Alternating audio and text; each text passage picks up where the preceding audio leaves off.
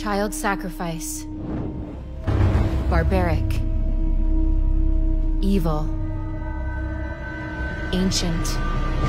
Modern. There's nothing new under the sun. Throughout history, children have been sacrificed to a variety of deities in attempts to gain favor or blessings. Aztecs cut their children's hearts out to appease the gods of rain and war. Incas sacrificed their children to the sun god so their crops would flourish.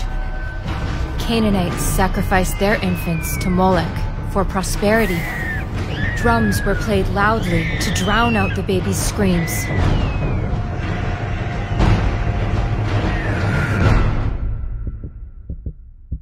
Child sacrifice never stopped, and we still don't hear their screams.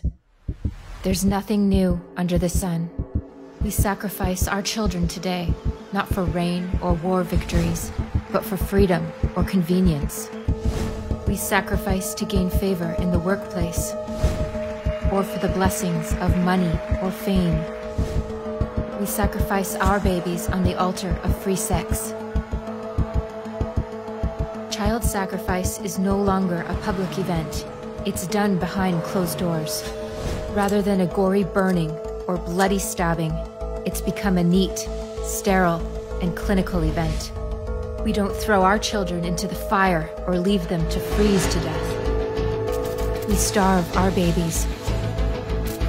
We poison them. We rip off their arms and legs and crush their skulls. We call it choice. We call it empowerment. And our culture condones it.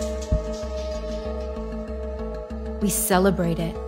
We celebrate baby murder. We consider it vital to our existence. It's become a right. But nothing is different. There's nothing new under the sun.